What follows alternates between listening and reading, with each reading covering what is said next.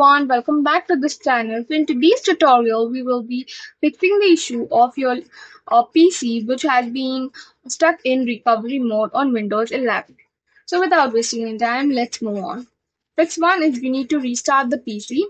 To restart the PC, just go to the power button and try pressing the power button for around 15 to 20 seconds. The next fix is you need to disable your automatic repair. So just press the reset button, and from here you're supposed to select the system recovery, then go to let it load,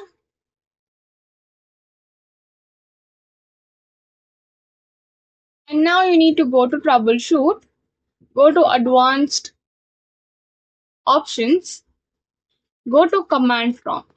So in this command prompt you're supposed to type the prompt which I'll be telling you.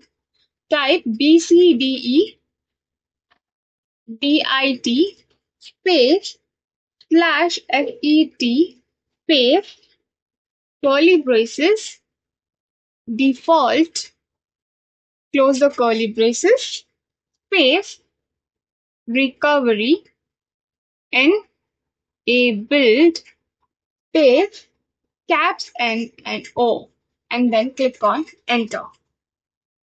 The next fix is you need to perform a system restore.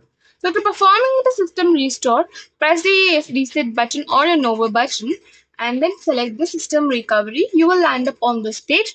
From here, select troubleshoot. Then select advanced options. So from here, the last option is system restore. Click on enter and follow the prompts accordingly, whichever it's popping up.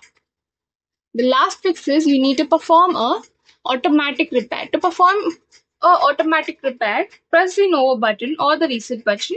Select the system recovery. You will land up on choose an option page. From here, select troubleshoot option.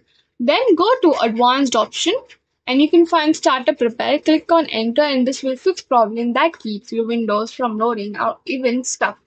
So that's all for the video. Thank you for watching. Don't forget to like, share, comment, and also to subscribe to this channel.